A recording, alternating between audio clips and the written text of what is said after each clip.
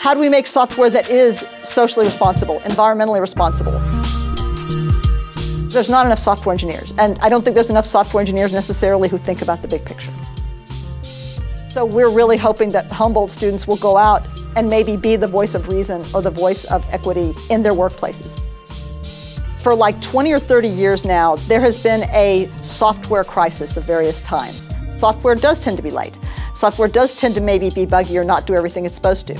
The field of software engineering is trying to bring engineering approaches to the development of software, to produce it more efficiently, to make it more robust.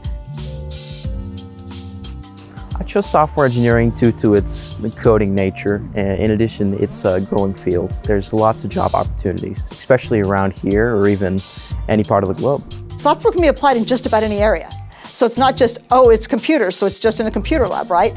They may be doing things in natural resources. They may be doing projects in psychology. They may be doing them in geospatial technology. A student who comes to Humboldt, they know they're interested in computing, but maybe they don't know what the difference is, say, between computer science and software engineering. We do try to make it easy for students to switch between them in their first year or two.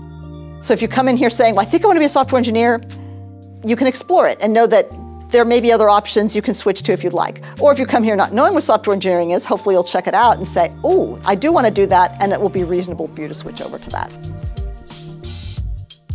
We're going to put in a nice grounding of the Humboldt ideas of ethics and environment into that as well. There's a lot you can do with software, but that doesn't mean you should do it with software.